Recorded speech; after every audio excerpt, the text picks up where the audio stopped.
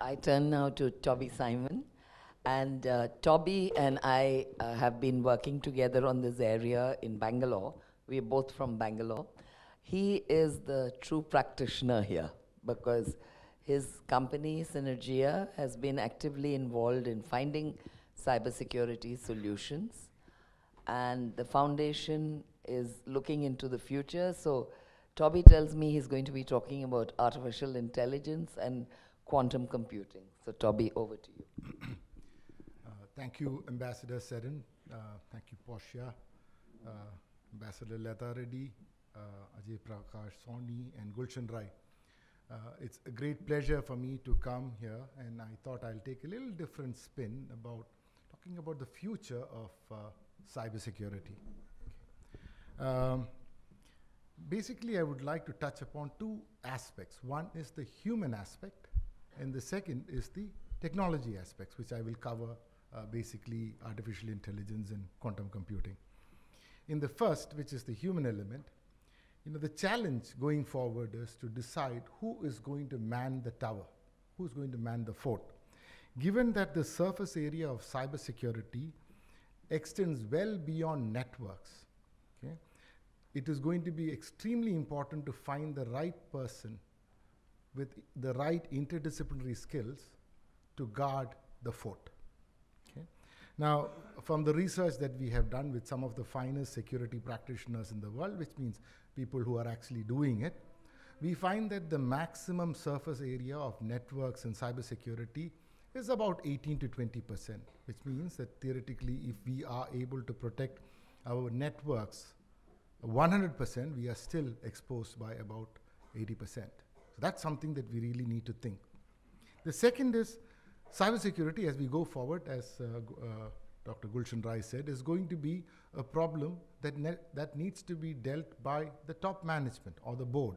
It cannot be left to technology people because, as I said, it goes well beyond the technological or the digital narrative.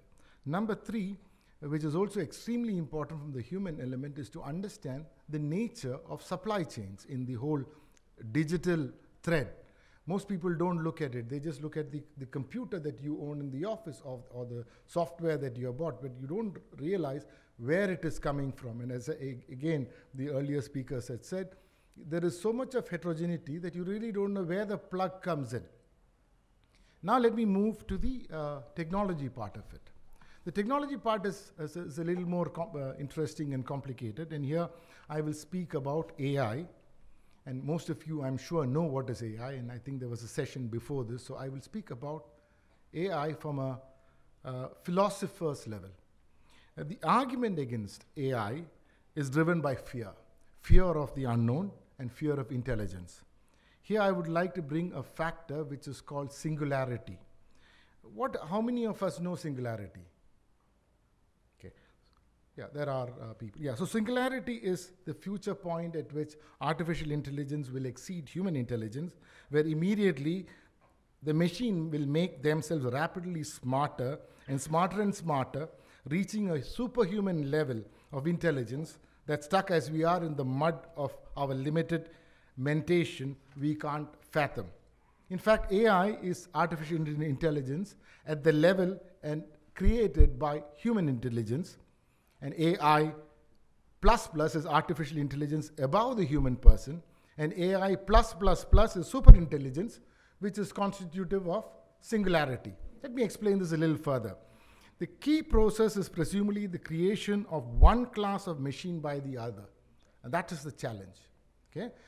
It might look like fiction today, but most fictions that I have seen in the past have come true. So that's why I have started seriously considering this as a probability. Okay? We have added, for convenience, human intelligence, and the central idea is then HI, which is human intelligence, will create AI, and AI will later create at the same level of AI will have the same level of intelligence as HI. AI will then create AI plus plus. AI plus plus will create AI plus plus plus plus, with the ascension proceeding perhaps forever, but at any rate progressing long enough for us to be as ants outstripped by gods. Okay?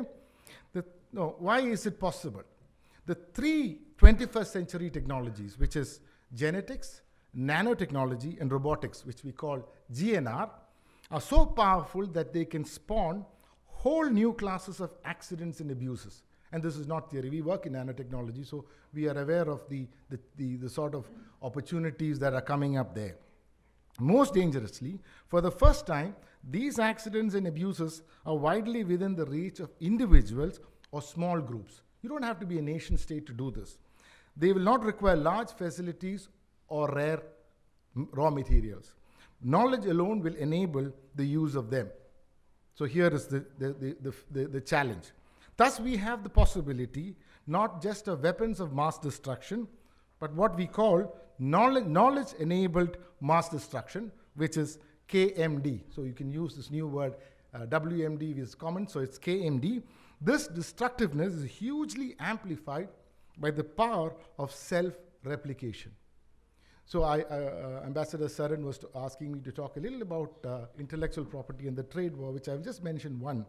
You see, under Section 16.2 of the Copyright Design and Patent Act 1988, artificial intelligence systems cannot violate copyrights or regulations, as copyrights can only be infringed by a person. So there is a separate part of it which you had asked me to cover.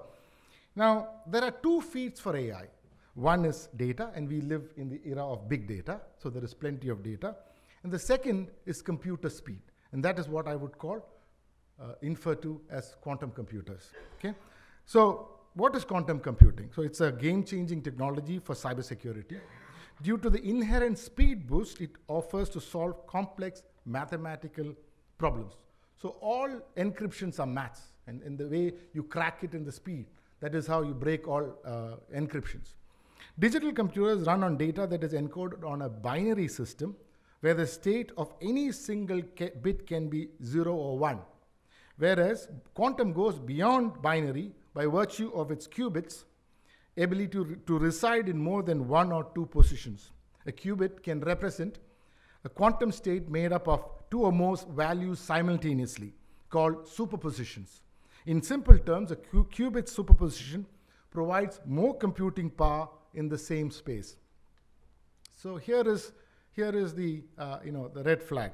According to the Institute of Quantum Computing at the University of Waterloo in Canada, it is estimated there is 1 in 7 chance that some fundamental public key crypto will be broken by quantum by 2026. 1 in 7, and 1 in 2 chance that the same public crypto will be broken by 2031. That's not too far.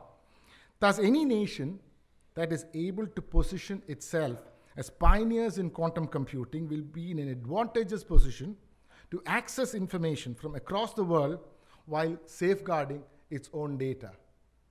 So here is where, for me, the challenge for Aadhaar came. And here we talk about intergenerational equity, that are we able to guarantee that going forward 10 years, 20 years, that we will be able to protect our data, because we really don't know. Quantum computers can happen, and 2 of the countries in the world that are spending so much of research and effort on quantum computers, United States and China. And Russia is just close behind. So you have big countries coming, and the challenge for smaller countries is, where do you have the resources to do this research to find something faster, smarter, and better? Okay? So again, the question will be that as long as humans can be persuaded to part with a secret in appropriate circumstances, all cryptography will be broken. And this will be the challenge going forward for AI and quantum combined together in the world of cybersecurity. I think I have taken 5 minutes, and we can go for questions later. Thank you very much. Thank